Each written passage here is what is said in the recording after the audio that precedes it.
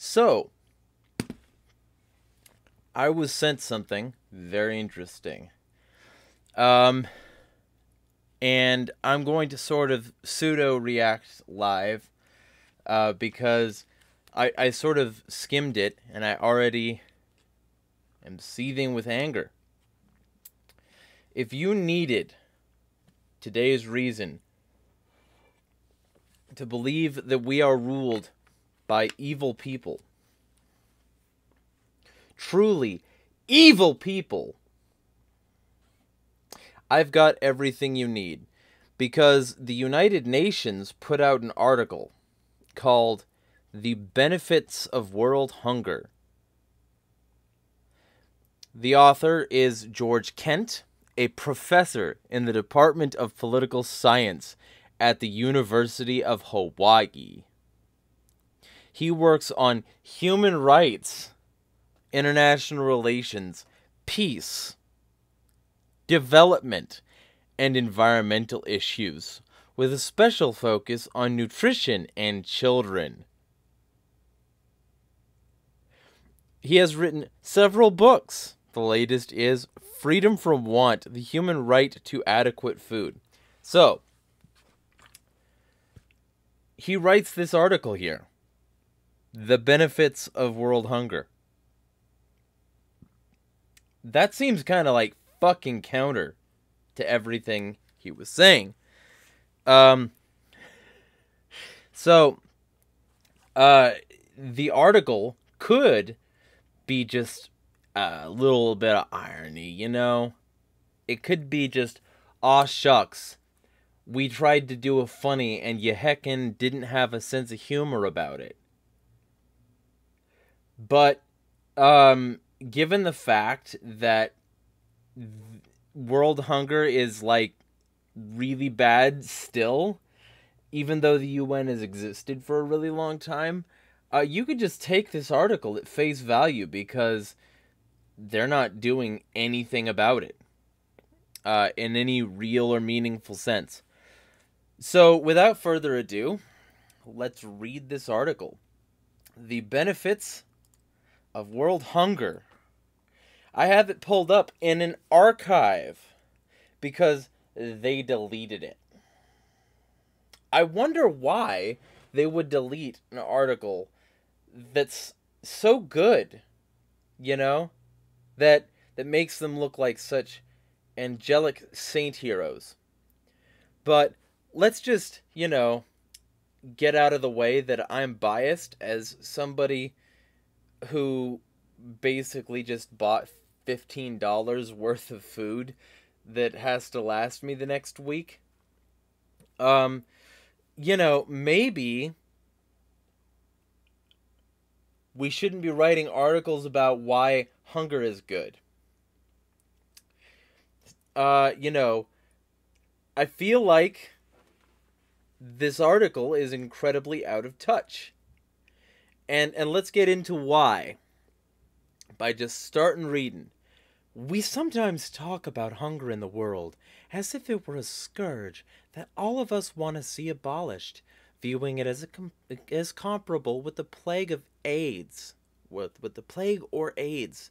But that naive view prevents us from coming to grips with what causes and sustains hunger. Hunger has great positive value to many people.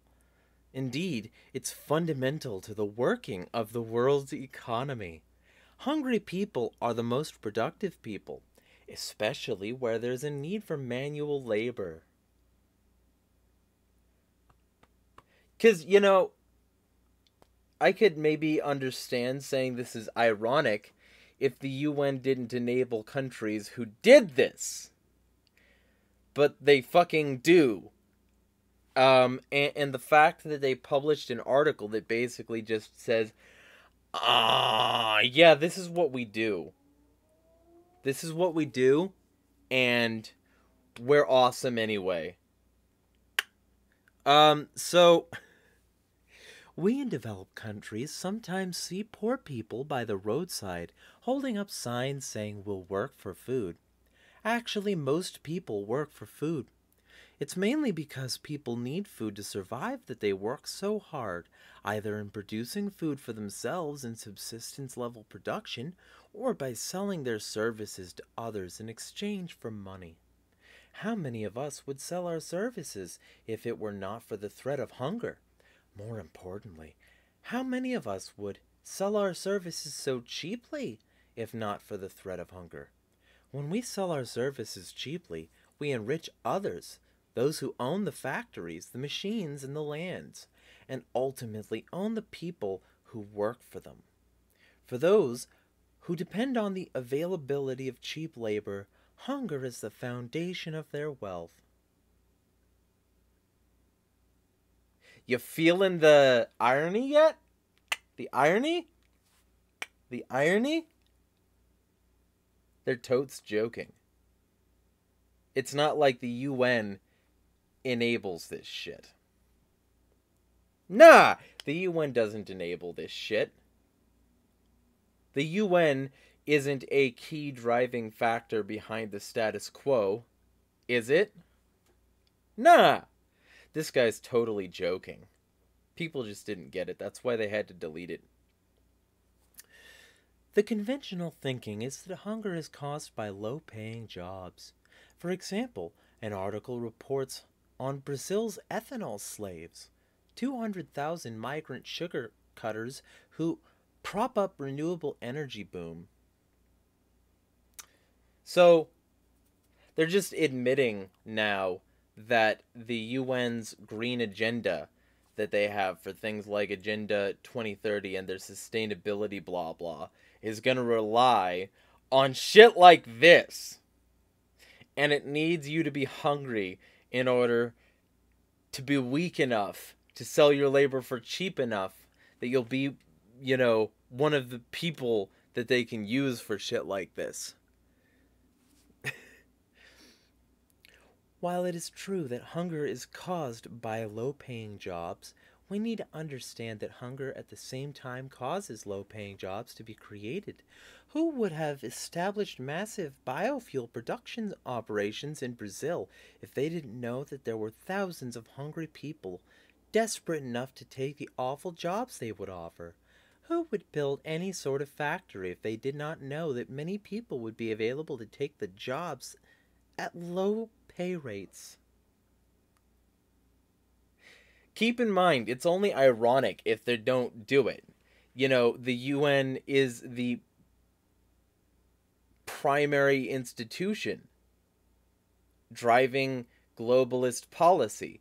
So, this institution driving globalist policy, they really want these people to be hungry. And it's not fucking irony. So they're just bragging about being evil. Much of the hunger literature talks about how it's important to assure that people are well fed so they can be more productive. That is nonsense. No one works harder than hungry people. Yes, people who are well nourished have greater capacity for productive physical activity, but well nourished people are far less willing to do that work. You need to starve people in order to enslave them. But we're being ironic.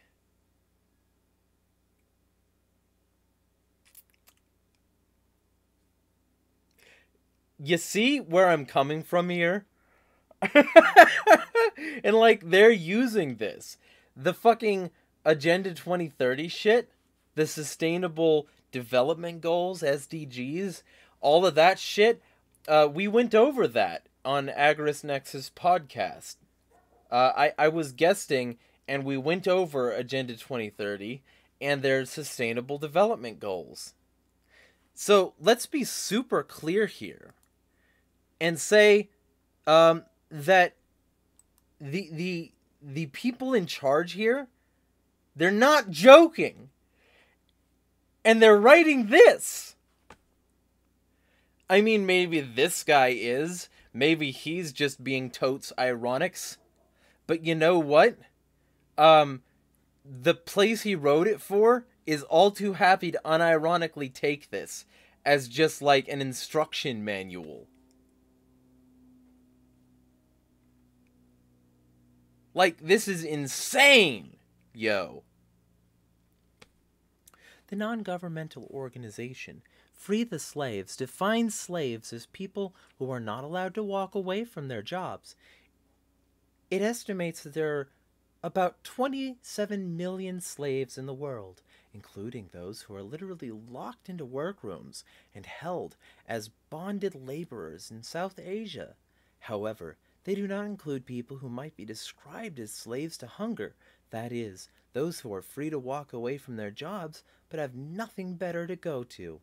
Maybe most people who work are slaves to hunger? But it's a benefit, right? And he's totally being ironic, right?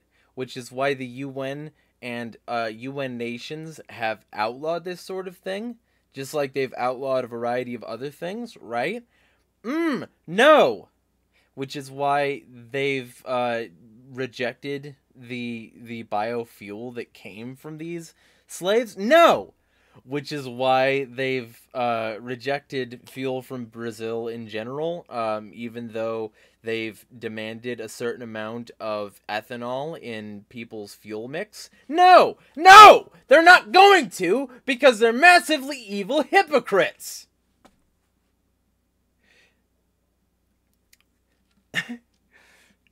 For those of us at the high end of this is real evil territory here. For those of us at the high end of the social ladder, ending hunger globally would be a disaster. If there were no hunger in the world, who would plow the fields? Who would harvest our vegetables? Who would work in the rendering plants? Who would clean our toilets? We would have to produce our own food and clean our own toilets. No wonder people at the high end are not rushing to solve the hunger problem. For many of us, hunger is not a problem, but an asset.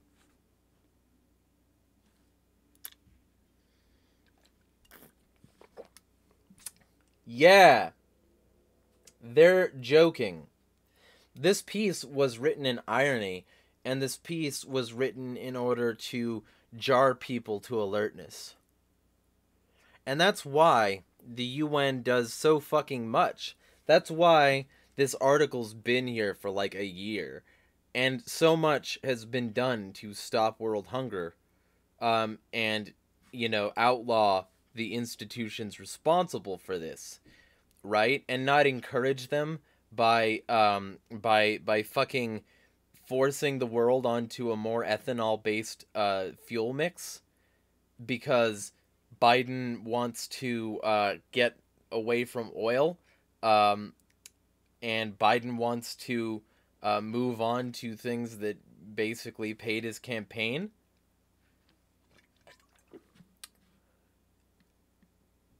No. Okay, all of that was just an insane, and untrue, and completely unverifiable conspiracy theory. It's not like the massive amount of government spending can always be traced back to the primary campaign finance source that a country's leadership gets, right? It's not like the Biden campaign was hugely funded by the military-industrial complex and Big Pharma.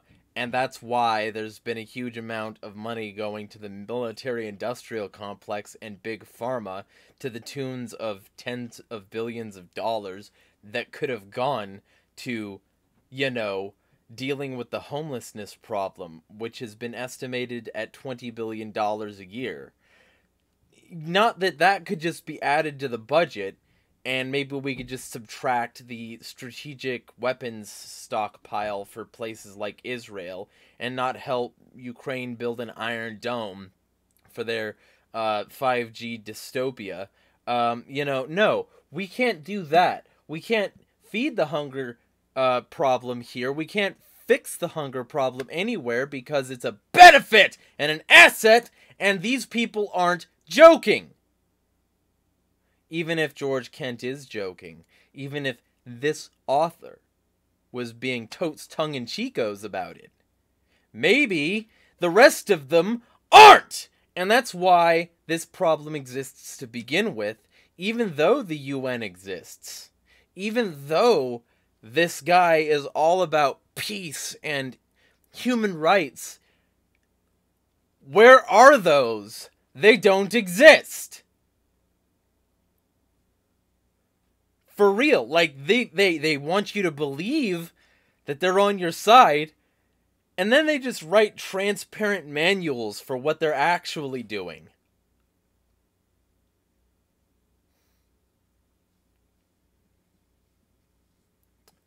Like, it would be funny, maybe, if the UN was actually stopping these problems and wasn't enabling the people who, cause them and benefit from them. But they are enabling the people who cause them and benefit from them, and they aren't stopping them. So how can we assume that this is anything other than serious? And why should we take their benefit of the doubt? Why should we give them any sort of fucking leeway in this regard? Maybe we fucking shouldn't. And maybe we should let their actions speak louder than their words, like they already do. And accept that these people want you poor, want you hungry, want you to own nothing and be happy, want you to be faced with the prospect of eviction in a week, like I am.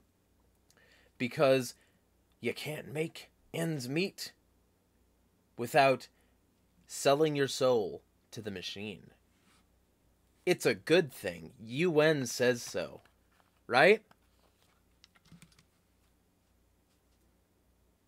Maybe we shouldn't be listening to evil people for our advice on human rights and peace and shit. Maybe we should be getting on a new paradigm that doesn't involve the same entrenched group of establishmentarians that have created these problems to begin with. Maybe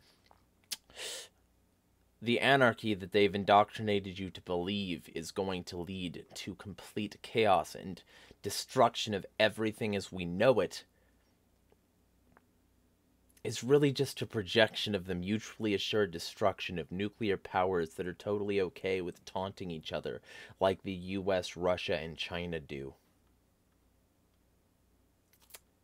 And maybe this system exists this way for a fucking reason. And it's not because of fucking anarchists. Wow. Man, if that blew your mind, feel free to like, share, and subscribe. And, yeah. Smash the fucking state.